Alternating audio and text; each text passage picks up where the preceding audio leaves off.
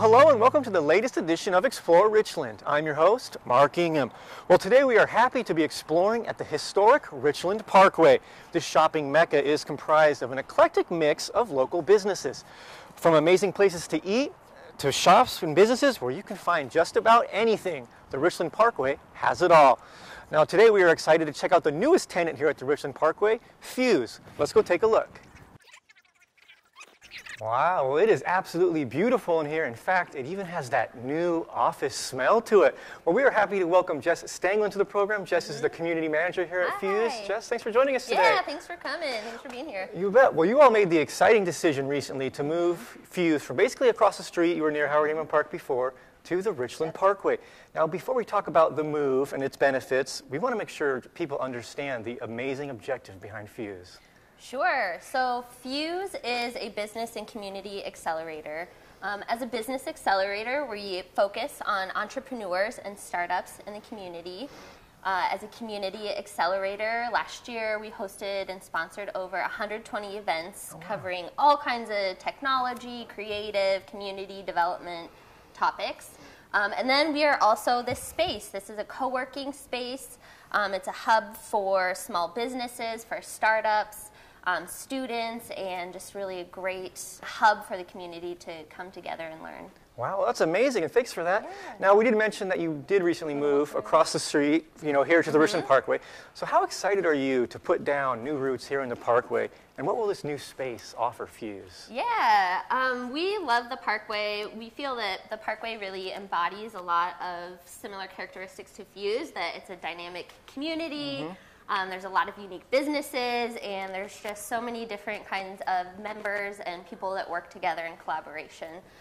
So we hope with this space to really have it be kind of this launch pad for the next phases, not just for Fuse and the entrepreneurial ecosystem, but really for some positive development in the Tri-Cities. Wow, and let's just talk about the space in general. I mean, it's obviously a lot bigger than your previous space, so maybe talk a little bit about that. Sure, yeah, so our last space, we are about 5,000 square feet. This building's over 10,000. Wow. The building is purchased by some local investors, investment groups, and Fuse has a long-term lease with it. So we got the building in November. We went through 2 months of renovation. We got the keys the beginning of January, and then throughout January we kind of finished the build out of everything, getting our beautiful furniture from Steelcase, building out our kitchen. We have like a shower room, getting the Wi-Fi installed and the speakers and kind of all the high-tech stuff. So we've invested a lot into this building and this space, knowing that for the next 10 years we can grow into it. It can be flexible. And it's not just a space for Fuse and for the co-working, but we really built it all with an intention that it would be available for the community to use as well. So it is a space that anyone can rent, reserve. We can hold 140 people, which is a really good number. There's kind of just not that space in Tri-Cities right now to host that amount of people. So it's great for like fundraisers, events, that kind of stuff. So we have our main space, we have 2 conference rooms, we have a podcast studio and a photo studio. Well, Jess, I'm going to sound like a broken record because I just keep saying how beautiful this new space is. And I'm curious now, how can people become involved with Fuse? Sure, yeah. So if you're an individual, we have memberships. Fuse is a membership-based co-working space. So we have memberships for 24/7 co-working, and all that information, too, is on our website, fusespc.com. Also for individuals, there's the option to get involved in this community. So you could get involved in a few other ways if it's not necessarily membership. I'm always looking for people that want to host or help organize events, either for Fuse or around the community, and love to just talk about how that might happen. And also for more professional services, we have a mentorship program where this is a service that we're providing for our entrepreneurs and our startups that are just getting started and they have a lot of questions. They don't know, where to always go for the advice and guidance. So that's something that we are developing and have had some great success already with is the mentorship program. Wow. Yeah, so if you're a business or company, there's also ways to get involved. We have our business partnerships that help support all of our programming, and also there's some social media consultation with that. So just kind of helping build that marketing, that collaboration, and really showcasing the partnership. And then businesses can also get involved in the mentorship, like I was talking about earlier. So. Okay, wow, that's great. It's very exciting. Well, you know, and the creative minds here at Fuse have created an inspiring question and answer series called the Fireside Chat. Can you enlighten us about that? Yeah, so Fireside Chat was actually started by two of our members. They had seen it on stage in Austin, and they wanted to bring it back to Fuse. So our Community Development Committee puts that on, and it's just a really cool event that happens quarterly. Okay. And it's kind of like getting to eavesdrop on a conversation between two people, and we always select a speaker that is some kind of mover shaker, but maybe not so much in the media, or people don't always know about it. So we like to bring that out in them. And I'm sure people can go to Fuse's website to find out the dates and times of upcoming Fireside Chats. Yep. You bet. Okay, well, Fuse was established in Richland back in 2014, and now I'm really excited to talk about success stories that you've had come into your walls here. How many businesses and startups have, you know, Fuse been a catalyst for? Yeah, so we have launched over 84 companies out of Fuse, and that was from 2016 statistics, so I know for sure it has gone up since then. And yeah, there's been some pretty well-known names that we've promoted a lot, some big hitters like Gravis Law, Wildland, i3 Global, Solar Spirits, all those companies started at Fuse.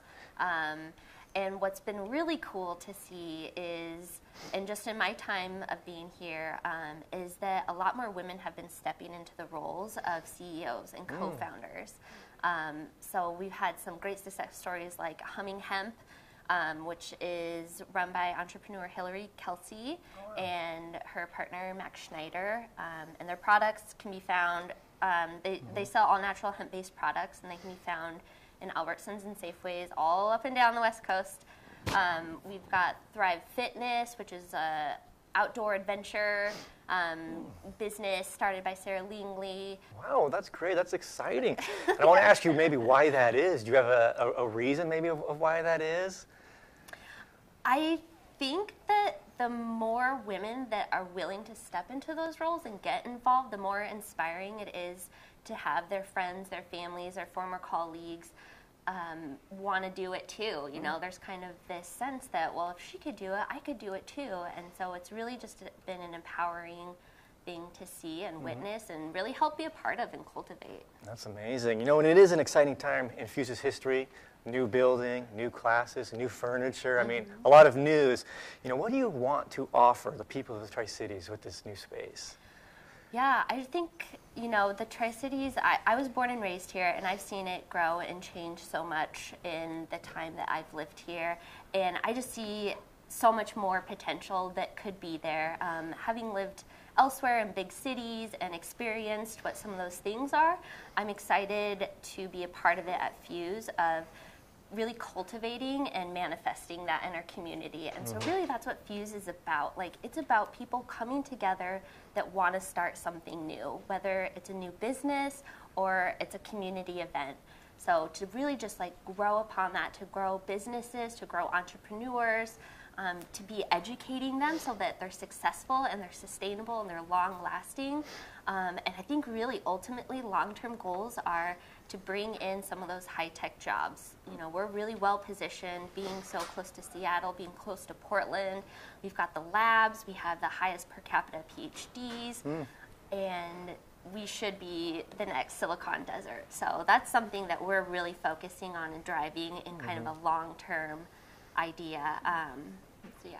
Wow, well said, and that's a very motivating way to end this program. And we're definitely looking forward to seeing how Fuse, grows with the city of Richland in the coming years. So I'd like to thank Jess Stanglin for coming on the program and talking to us. Jess is the community manager here at Fuse. And of course, if you would like more information on Fuse, you can visit them online. Their webpage is www.fusespc.com. And don't forget, if you'd like more information on the City of Richland, you can visit us on our webpage, www.ci.richland.wa.us. And of course, if you're a social media type person, you can find us on all the popular social media platforms. Log on and give us a like on YouTube, Facebook, Twitter, and Instagram. We're always sharing tons of important information on those social media platforms. Well, I'm Mark Ingham, and thanks for joining me on this edition of Explore Richland. Now, before I leave, I'm going to have Jess take me downstairs to the photography studio because that's a place I can see myself. Well, I want to go photography. Oh, okay. Because that's a place I can see myself spending a lot of time. So let's go check it out. All right.